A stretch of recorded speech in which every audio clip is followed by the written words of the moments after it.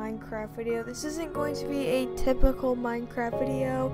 I'm not starting a brand new series. I'm actually going to be talking about the Minecraft live streaming world, the 1.17 world that we have been working on for the past couple of live streams. So let's get started. We're just here sitting on the home screen, and basically I went to go work on the Minecraft world, do some stuff off camera like an outline and everything, get some materials, you know, the whole boring stuff that sometimes you don't really want to watch.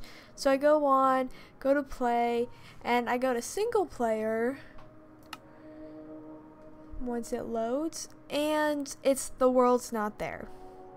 So I'm like, maybe the game is just lagging or it's glitched or something. So I quit game, load it back up, come back, and it's still not here. So I do some Googling, and well, no, the first thing I do is I go to my saves file, because that's where you can see if maybe the save isn't there anymore. Well, my save is completely there still.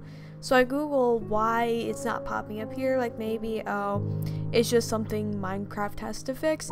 Well, it turns out my world became corrupt at some point. I don't know when, because last time I played it, I was fine. I exited the game normally, and then I went to quit game like I always do. So I was just playing normally, and now somehow the whole world is corrupt. So we're back, and now we have to completely start over on the live stream world.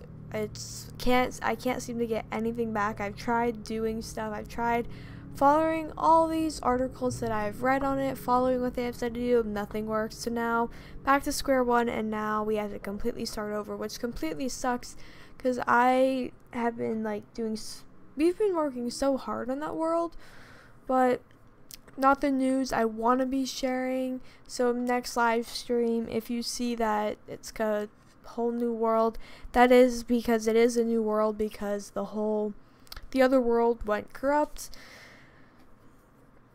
But guys, thank you for watching this video. If you enjoyed it, please drop this video a like and subscribe to my channel if you're new or have not already subscribed, and be sure to look out for the next live stream so that you can see the whole brand new world we will be starting on. So goodbye.